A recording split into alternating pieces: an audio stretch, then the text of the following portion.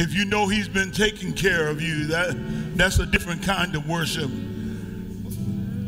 If you know he will, you're looking at a promise. But if you know he's done it, you're thanking him for what he's already done.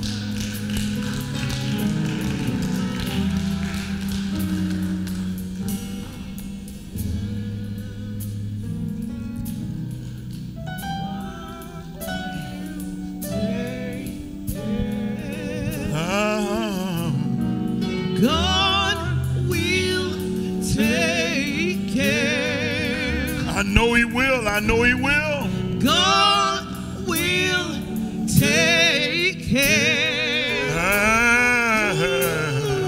God will take care. He'll dry your weeping eyes. God will take care. He'll heal your body. Yes, he will. God will take care. God will. God will take care. Yes, sir. God will take care.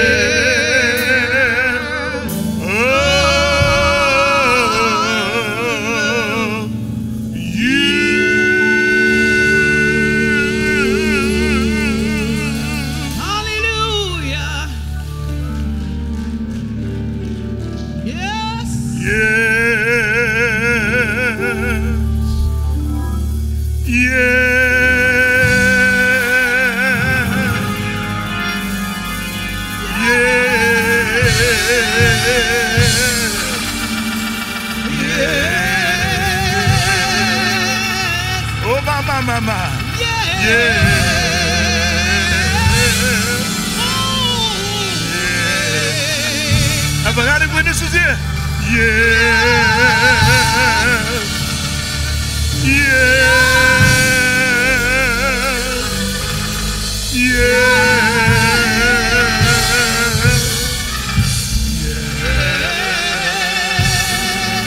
Oh, mama.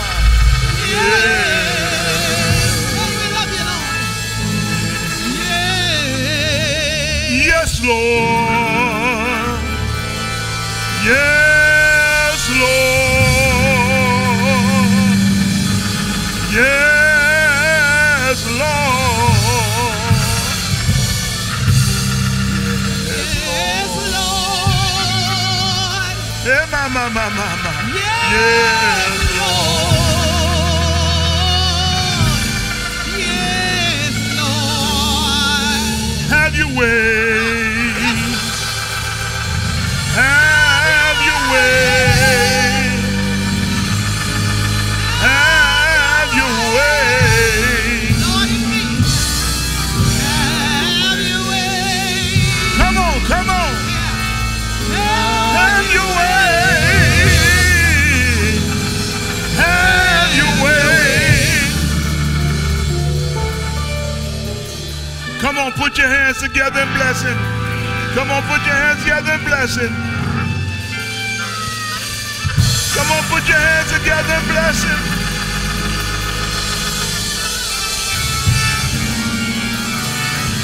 Oh, yeah. Oh, my.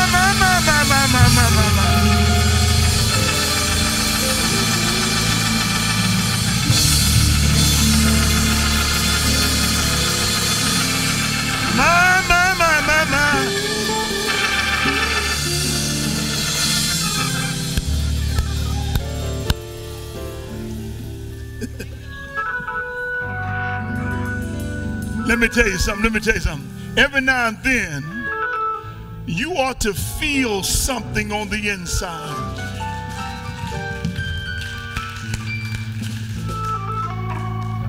Father, we bless your name. We thank you for what you're doing, what you've already done. We ask that you would have your way in this place. Speak, Holy Spirit, in ways that we cannot, and grant that we hear you. Take control. Let the words of my mouth and meditation of my heart be acceptable in your sight. O Lord, my strength and my redeemer. Amen. I want to lift up passage of scripture we lifted up previously in Exodus, in the book of Exodus, if you will. And I want to raise this word in Exodus chapter 14.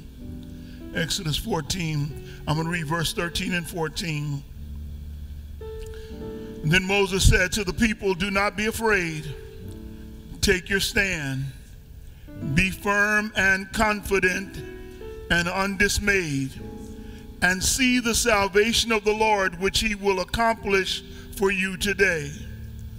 For those Egyptians whom you have seen today, you will never see again. The Lord will fight for you, while you only need to keep silent and remain calm." The Lord will fight for you, while you only need to keep silent and remain calm. For the next few moments, I want to talk from the theme of this series, giving up is not an option. This is part 5. But would you do me a favor before you take your seat? Would you look at someone and point to your lips and just do like this? Shh. That's all I want you to do. I want to talk with this added part. Shush. Shush. I have been in the world a long time, and I've watched, and you know, I know people get very easily offended if you do the shush sign. Don't be silencing me. You know, people get arrogant. Don't be telling me to shush. And I am rightly so many times, because somebody just wants to dominate the dialogue, dominate the conversation, dominate your will and your thoughts. But you know, if you're running up on a lion, tiger, or bear, and you're making a lot of noise, you'll be grateful if somebody says, shh. If the gunman is in the next room and y'all are hiding, you'll be happy if somebody says, shush. Yeah. There are times when the right move is to be quiet. There are times when your best move is to just shush.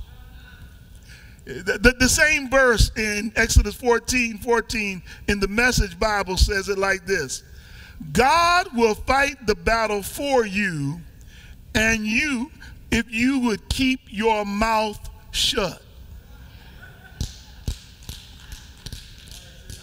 Wait a minute. God will fight the battle for you, and you keep your mouth shut. You might want to tell yourself to shush. I'm quite sure you've talked yourself out of blessings many times. I'm a big fan of tennis, and Serena Williams is one of my favorites. And in tennis, the umpire controls the rowdy crowd with the renowned phrase of "quiet, please." And you can see Serena there kind of giving you the signal. There are times when you just need to shush. My deacon here, my senior deacons, both are excellent golfers, and Deacon Wilson is one who can make a golf ball go up and turn left around the corner and end up on the green. Deacon Wilson, one time I was playing with him at Shinnecock, he asked me a question. He said, "Do you want me to go up over the trees, or do you want me to turn the corner?" Because either way you want it, I can do it. If I go over the trees, it's going to land on the green. In other words, there's a tree sticking out right here. I'm going to go up above it and drop it, or I will go around it and make the ball turn left.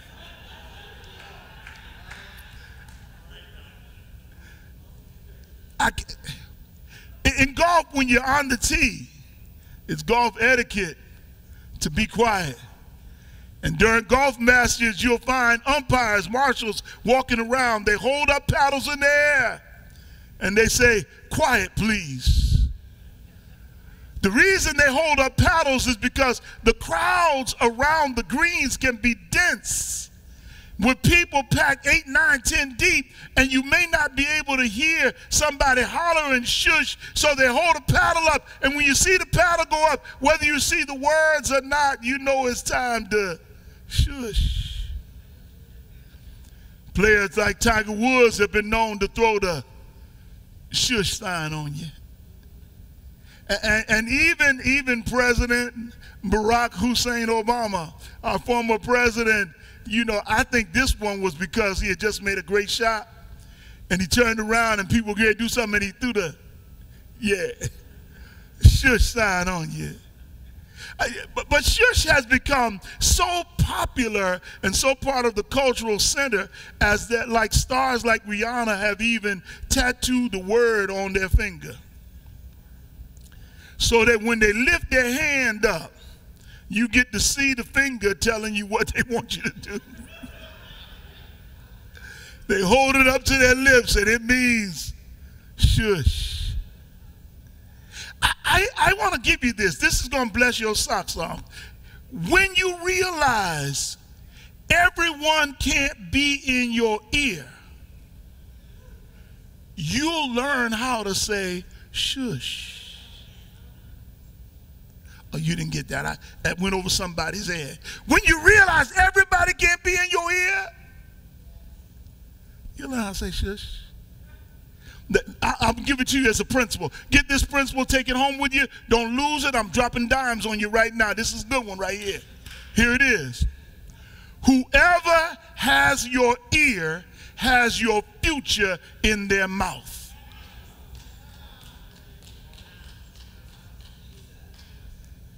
Whoever has your ear has your future in their mouth. Let me give you another way. If you don't realize what I'm saying, see, there are people who have spoken into people's ears and have caused careers to fail, caused children to give up on their dreams and to stop studying. They've spoken into their ear and told them that they couldn't. And then there have also been people who have said you can when others have said you can't. And because they had the ear of the individual, they were able to turn around that which was spoken into them that was negative. Whoever has your ear has your future in their mouth.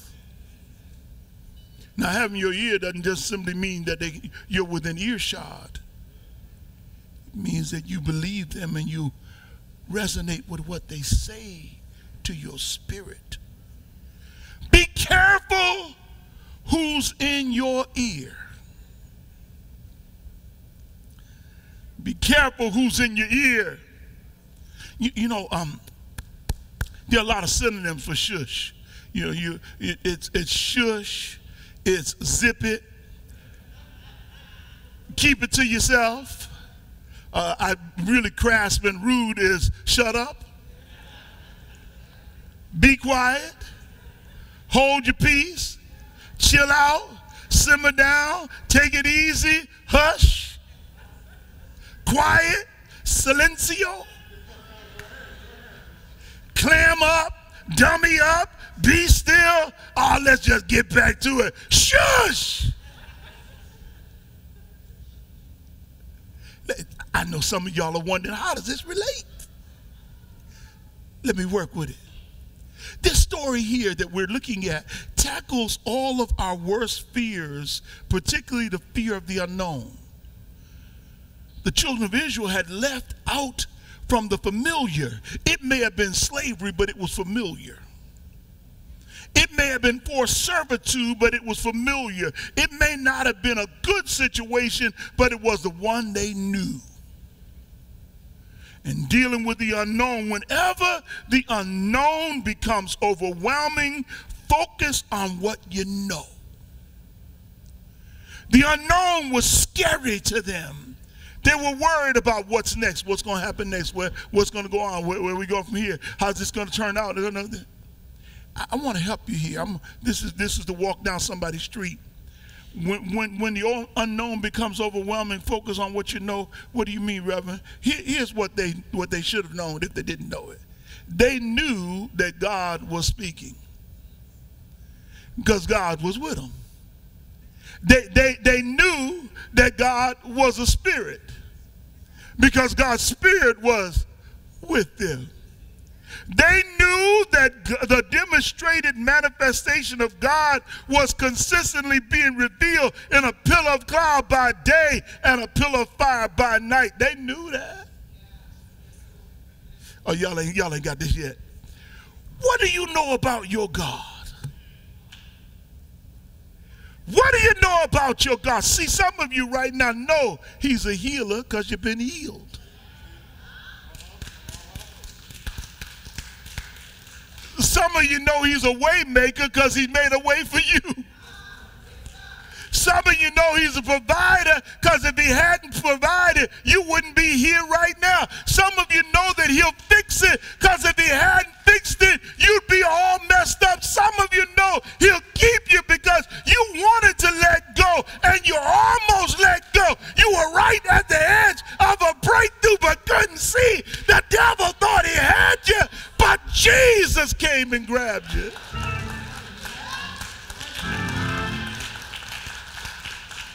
And he held you close so you wouldn't let go. You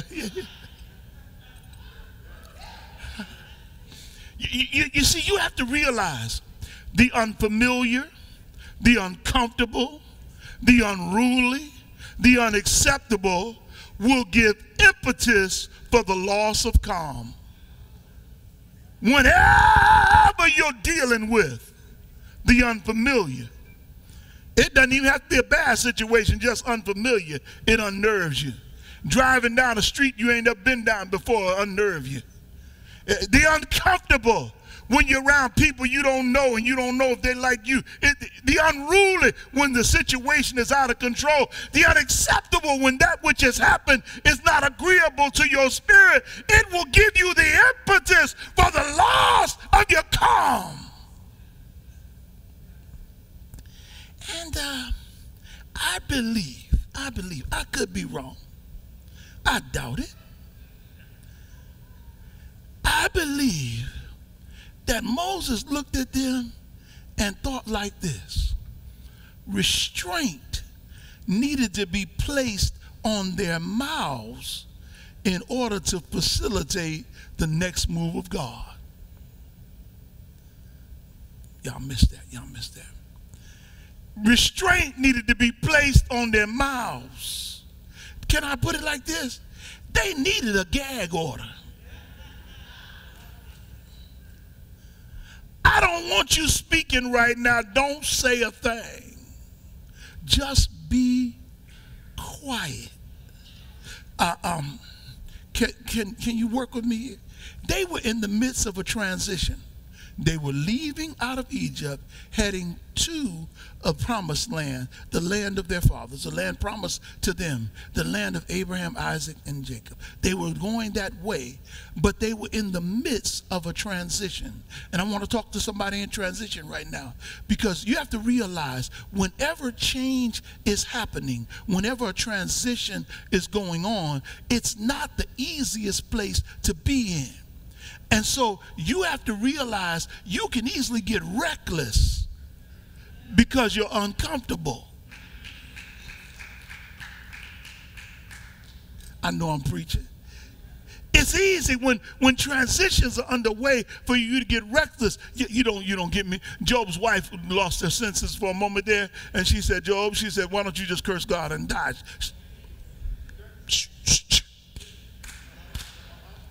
I know this is not cool. I know this is not a good situation. But I want you to understand something about me, baby girl. The Lord giveth and the Lord taketh away. Blessed be the name of the Lord. I don't understand what's going on either. But we're not going to get reckless here. Come on, come on. I don't know what's going on with the pandemic. But we're not going to get reckless. Woo.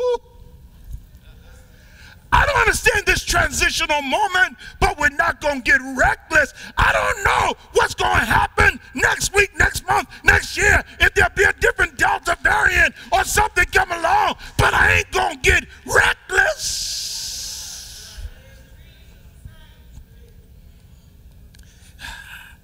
Let me. See, transition transitional circumstances are never comfortable or as comfortable as permanent placement. Okay, so you can stay in a hotel for a while, but it ain't the same as being in your own house. Are y'all with me? It could be, I don't care if it's 4 seasons. It can be nice. But you can go to your house and there won't be no maid service, no bed down, turn down service. Nobody gonna change sheets every day. But there's something about being in your house. It's cute for a minute, especially if you're in Hawaii somewhere. But you still want to get back. Come on. Y'all gonna preach today, aren't you? Listen. They suffered from a transitional crisis because in the moment, they didn't know what was going to happen next. But it wasn't only a transitional crisis, but it was also transitional confusion. Y'all ready to walk with me? They were confused. If God has blessed us to leave, then why has he let the enemy chase us down? And why are they in range to kill us if God is blessing me? Can I help somebody? Many times when you don't understand how God is working the situation out, it's the hardest time of your life. When you look around, you understand what God is doing, and it looks like the wicked are prospering, and you can't figure out what your next move is. It's the hardest part of your life, but you got to know it's the darkest hour just before the dawning of the day, and that weeping may endure for a night, but joy comes in the morning. All right, I got a lot more I want to do. I got a lot more. Not only transitional confusion, but they were suffering from transitional chatter and cackling. Yeah, they were talking. And you know how folk do in the background. You do know folk, don't you? They'll make a plan, and then they'll go back and gossip about whether the plan gonna work or not. Everybody agree, and then they'll get back and talk about, I can't believe they're gonna do that. Them folk crazy. You know they ain't gonna work. Did you see the army right there? Man, we are dead. We're all dead. It's over. It's over. You see, when you become confused as to where God is in a given situation, it can cause the temporary crisis of faith. Y'all missed it? The result was a temporary crisis of faith. I don't know what God's doing now. Where is God? Churches can't be open. Where is God? We're worshiping virtually. Where is God? Don't know how we're going to make it. Where is God? God said, I'm right here in the midst taking care of you. What did you just say? God will take care of. Okay, come on back to church. And before they went too far and spread the spirit of panic, Moses said, shh. When what's about to be said contradicts what God is doing, you ought to say shush. You didn't get that. See, some of y'all, you allow folk to say anything in your presence. But when what's about to be said contradicts what God is doing, you ought to say shh. No.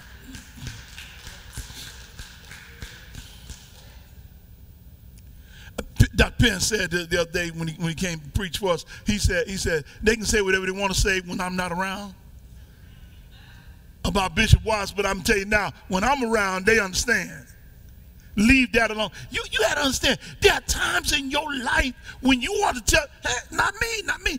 I don't need that in my spirit. I don't need that. I don't need that in my spirit. I don't need that in my spirit, because you're going to mess my spirit up. You're going to cause me to get fear when I didn't have fear. You're going to make me nervous when I wasn't nervous. I was ready to go. I was all hyped. I was believing God, ready for the surgery. And now that I talk to you, I'm about to cancel my appointment.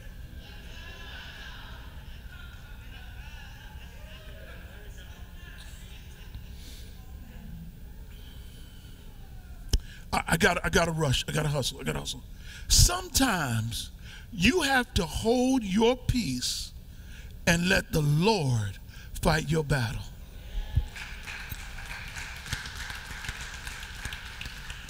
See, you might, you know, victory shall be mine. Victory shall be mine. If I hold my peace, let the Lord fight my battle.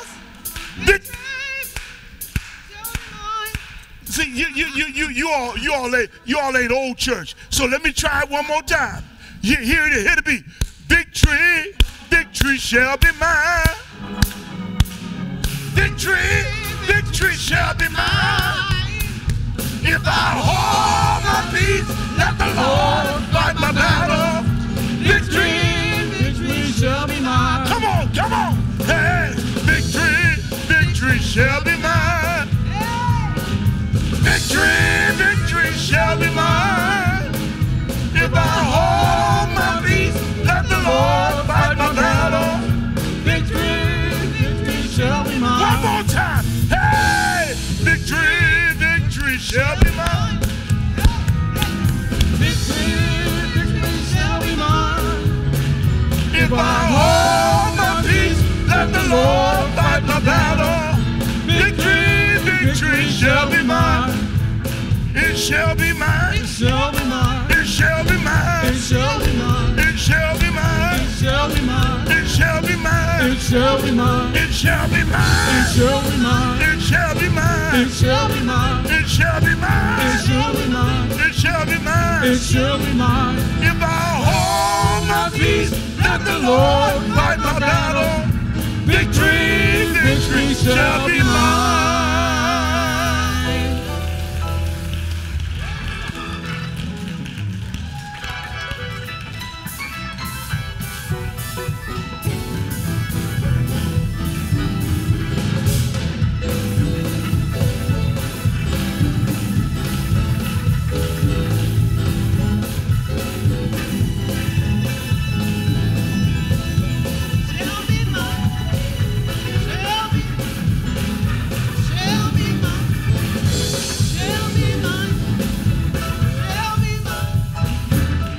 Okay, I'm gonna come back next week and finish this up. I ain't got time. But before I walk out this door, I need somebody to get excited and just look at somebody else. Just tell them, if I hold my peace, the Lord will fight my battle.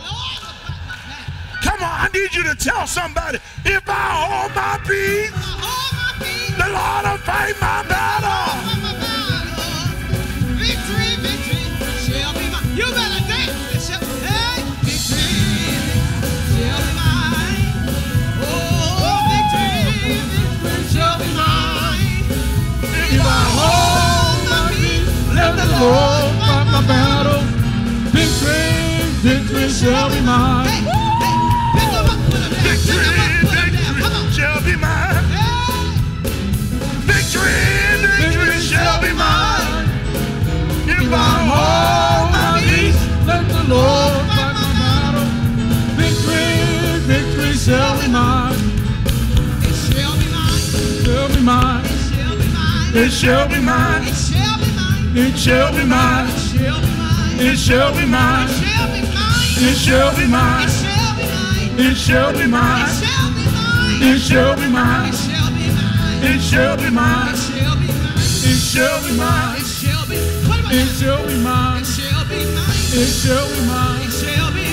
It shall be mine. It shall be mine. It shall be mine. It shall be mine. It shall be mine. It shall be mine. It shall be mine. It will be mine. It shall be mine. It shall. It shall be mine. It shall be mine. It shall be mine.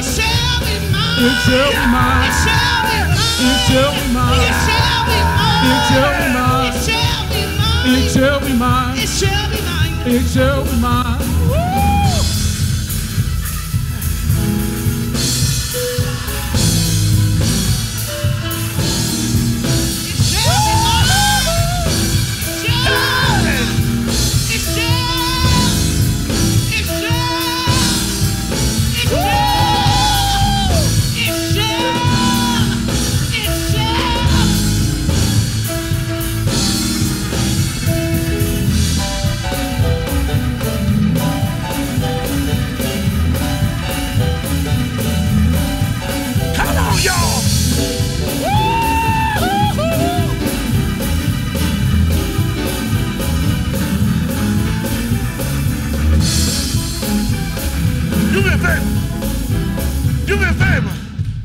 Somebody say, neighbor, you don't have to fight this time.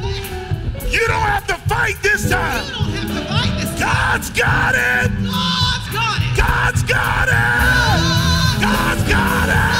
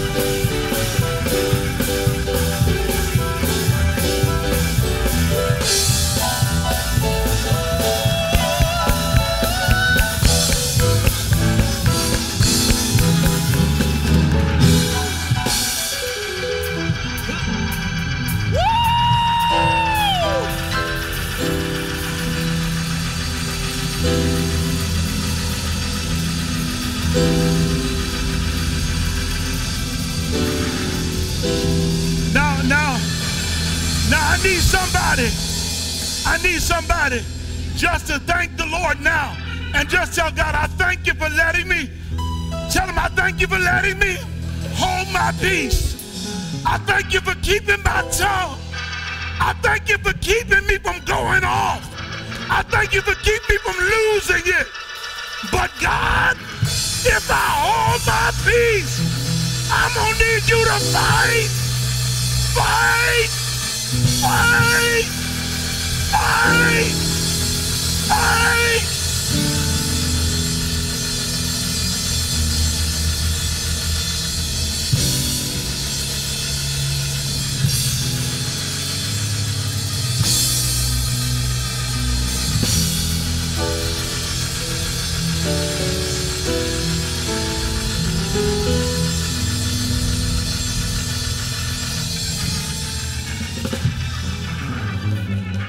Well, bless the name of the Lord.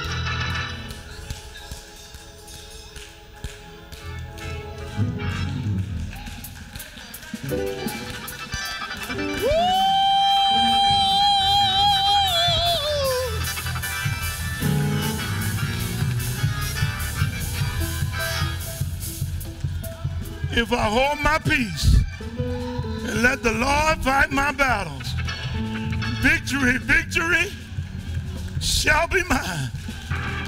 It shall be mine. It shall be mine. It shall be mine. Let me extend an invitation today. Maybe there's somebody who's listening to us in this sanctuary or online. I want to extend an invitation. I want you to know we invite you to become a partner with us here at Shiloh. We thank God for you right now. We know there are many places you could have tuned into if you're online. YouTube and Facebook and Instagram are all full of places you could watch services, but we thank you for joining us. And if God has sent you our way, we want you to be a partner with us in this ministry. So I extend an invitation. You can come today by letter, by Christian Experience, the candidate for baptism. You can become a member. If you're online, call us, email us. Become an I member of this faith. I extend my invitation. I extend my hand to you. I extend the right hand of fellowship to you. Hallelujah. If you're here today and you desire to be a part of this house, please make sure we know. Thank you, Lord. I love each one of you.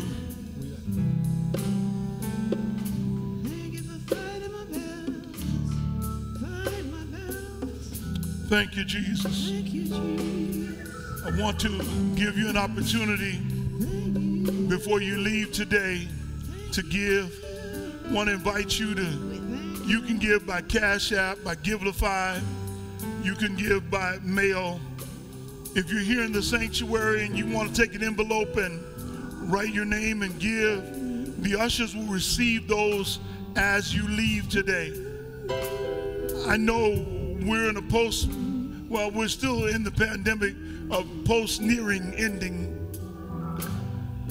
But I want you to know we trust God. I trust God to lead you to give. You know what God has given you. You give back to God the best you can. I love you with the love of the Lord. Let's pray over our gifts. Father, we thank you for our tithes and our offerings. We thank you for the multiple ways you blessed us. Have your way, God. Cause increase to come for us and allow us to move forward, sharing what you've given us so we can share with the world. Grant unto us your favor. In Jesus' name, amen. I pray God give it back to you 100-fold plus. You hear what I said, 100-fold plus? That you have more than enough. Here's what more than enough means. More than enough means you paid your bills and you still have money put in savings and some money put in your checking so you can play around and get your new t-shirt from Amazon. You have more than enough. You weren't so hungry that you had to choose your meal by your wallet. You could choose your meal by what you desire.